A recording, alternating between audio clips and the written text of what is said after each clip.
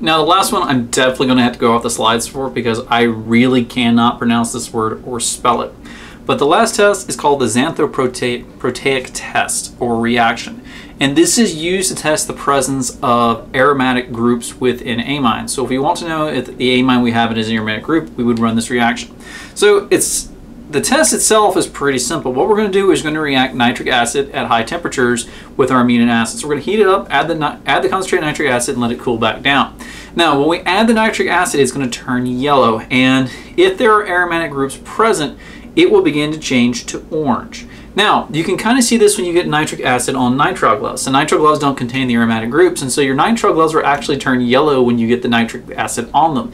They're basically being in the presence of your Nitro Gloves contain the C group. Like, there's a lot of chemistry that goes on there, but that's kind of where you get that yellow color from. Now, if it turns orange, it's because we're forming xanthoproteic acid derivatives.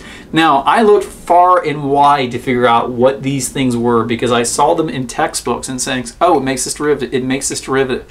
And absolutely no book I could find as of recording this video gave any indication to what it is.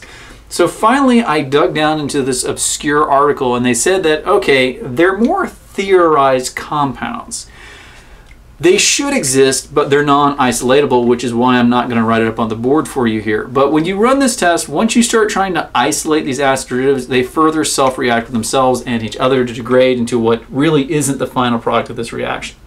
But the big thing is that if you take nitric acid, heat it up with the amino acid, cool it down, you see the shift to orange, you've got proof positive there that you actually have an aromatic group attached to your amine, and this kind of narrows it down as to what type of amine or the identity of the amine that you're working with.